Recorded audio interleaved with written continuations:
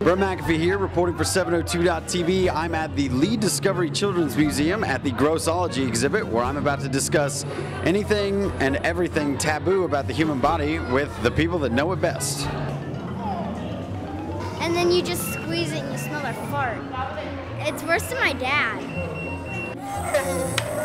We're at Lee Discovery Children's Museum in our traveling exhibition hall, and what's surrounding us is our new traveling exhibition, and the name of it is Grossology, the impolite science of the human body. Barfing and farting and all of those kinds of things.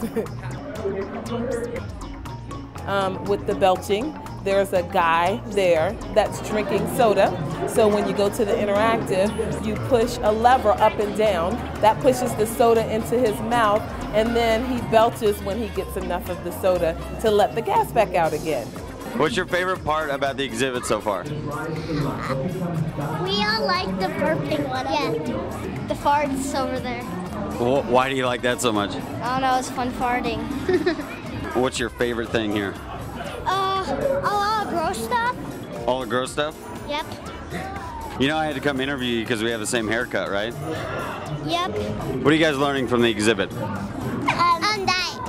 it's not really good to eat junk food. Or that your human body does lots of gross things, but you really don't understand them.